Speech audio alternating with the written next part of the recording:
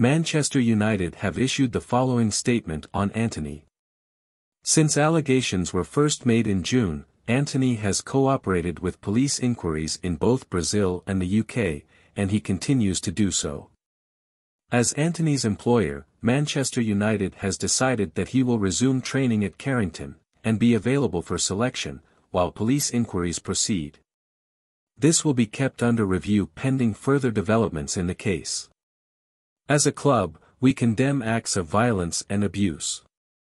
We recognize the importance of safeguarding all those involved in this situation, and acknowledge the impact these allegations have on survivors of abuse.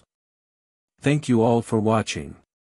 Please remember to click the like button and subscribe to my channel for more content. It won't cost you anything.